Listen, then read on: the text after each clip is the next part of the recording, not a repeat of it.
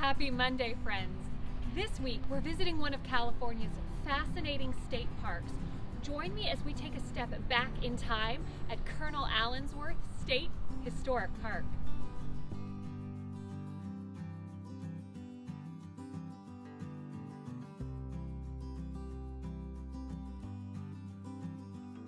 Over a century ago, the town of Allensworth was founded and dedicated to the dignity of the human spirit. Allen Allensworth was born into slavery in Kentucky in 1842. He escaped during the Civil War and joined the Union Navy. Following the war, he became a teacher, a sought-after speaker, and an ordained minister. He was appointed chaplain to the 24th Infantry Regiment. Col Allensworth blazed new trails in adult education by establishing education programs for African American soldiers in the U.S. Army, and he became the first African American to reach the rank of colonel.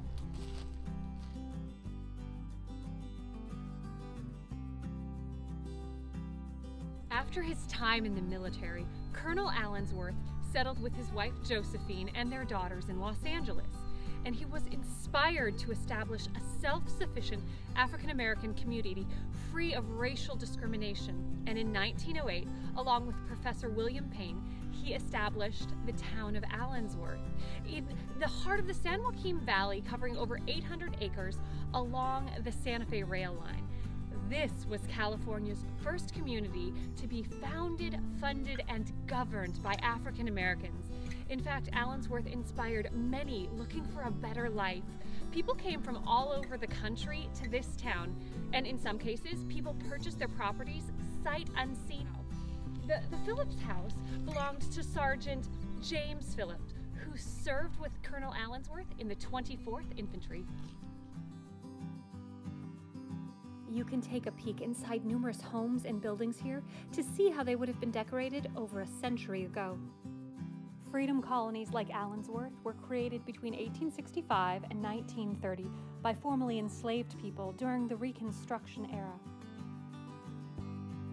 When you visit this state park today, you can see some of the important historic buildings preserved as they would have been when the town was established over 100 years ago. Now, Col Allensworth and his wife's residence was a kit home delivered by train to Allensworth. It was assembled on site in 1911, and it's still furnished to reflect the time period for visitors today.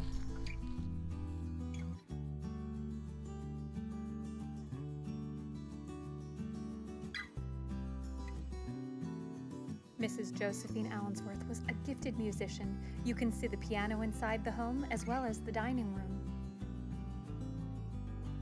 Education was highly valued here. Miss Josephine Allensworth purchased the town's first one-room schoolhouse, which was quickly outgrown and turned into the Mary Dickinson Memorial Library. And later, the Tulare County went on to make the library part of its free system, supplying 50 books per month.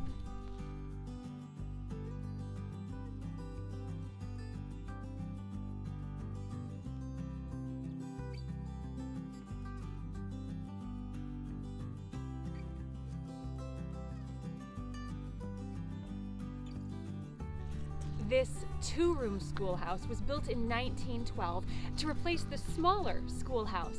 Now, this building was also used as a polling place and a community center here.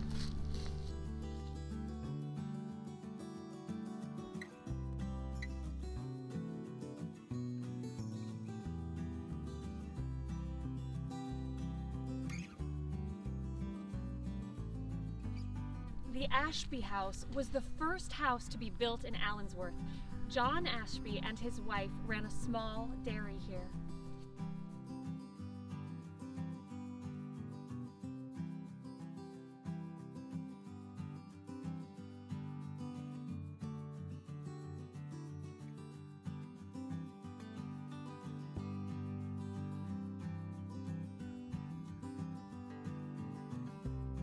The Ashby's dairy barn was built specifically to accommodate their business, and it held 10 to 12 cows at any given time.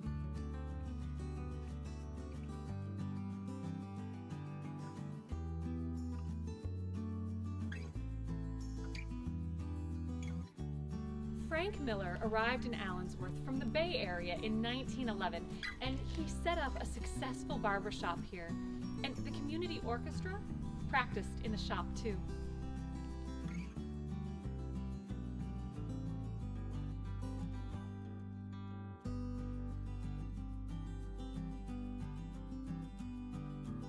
Founded in 1984, Friends of Allensworth is the official non-profit cooperating association for Col Allensworth State Historic Park. You can even contact the park for a tour with park staff and request the African American tour with Friends of Allensworth immediately afterward. The Singleton General Store and Post Office here also serve as a museum and store for the association. Joshua and Henrietta Singleton arrived in Allensworth in early 1910. They operated the general store here, selling canned goods, coffee, cookies, candy, and more. Joshua actually served as the postmaster, and he taught music and organized the town band, and Henrietta was a midwife and a nurse.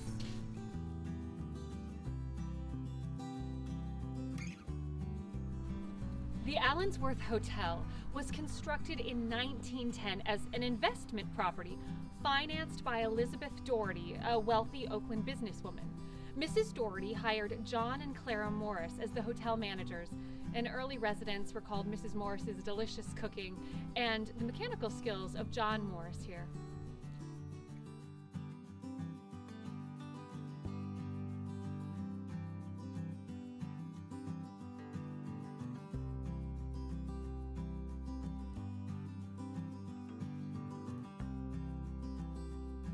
The Howard House served mainly as temporary housing, including for town residents who were waiting for their permanent homes to be built.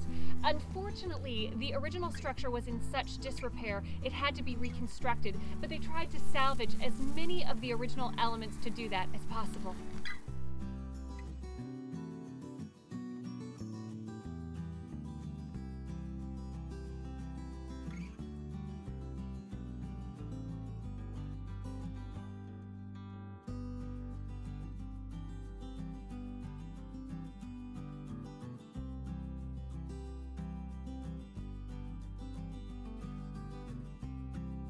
The Heinzman store was the largest store in Allensworth and the town's longest lasting business, serving the community for over 35 years. Everything from clothing to tools to canned goods could be purchased here. The Heinzmans built both the general store and their house in 1911. They were very active in the community. Mr. Heinzman served the town as a justice of the peace, an insurance agent, a realtor, and a notary public.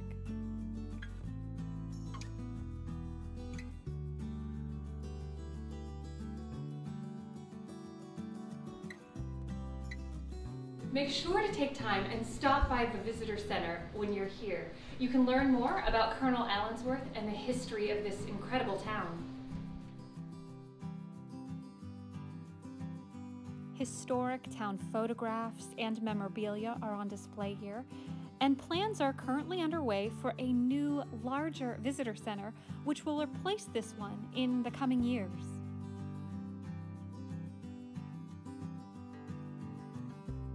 There are well over a dozen historic structures for you to explore as you stroll the streets here. The First Baptist Church served as a place of worship for over 40 years. Now, the original church was torn down, but back in the year 2000, it was rebuilt from salvaged materials here.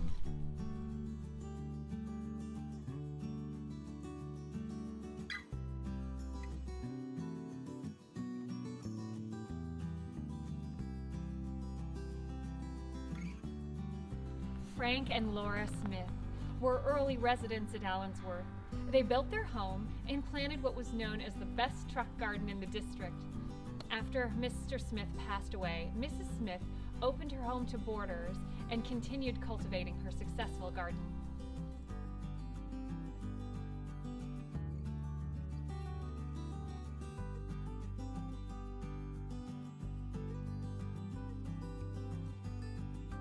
The self-guided cell phone audio tour is a wonderful resource available, and each stop provides additional Allensworth information. The Dotsons came to Allensworth from Oakland, California, and by 1914, Mr. Dotson was elected constable of Allensworth, and the family had opened a restaurant in the front of their home. Mrs. Mary Gross established the Scott Gross drugstore here in 1911. As a trained nurse, she provided medical care to many of the town's early residents. This store also provided goods specifically for the women of Allensworth, including cosmetics, jewelry, and clothing. The Carters were early Allensworth residents, arriving in 1910, and they had many horses in their stables over the years.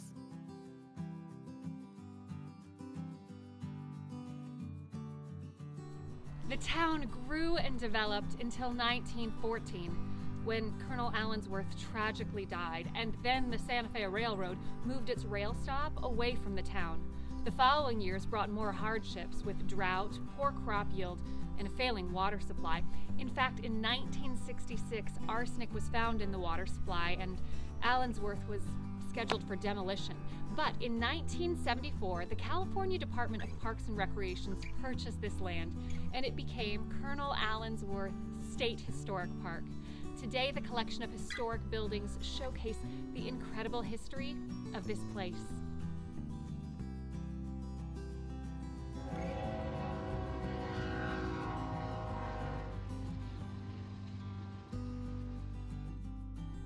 The placement of the original railroad station near the tracks was a key factor in the decision to establish Allensworth at this location.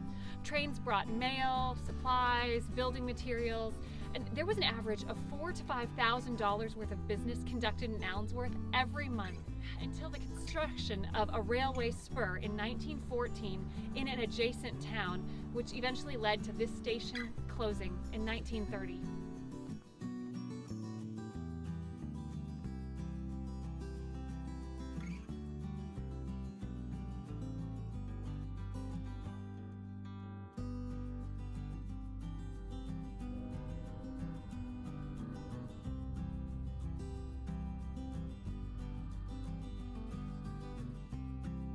Every year, there's an annual rededication celebration here and an old-time jubilee, which recreates the festive atmosphere of Allensworth after the harvest, when the town would throw a big party.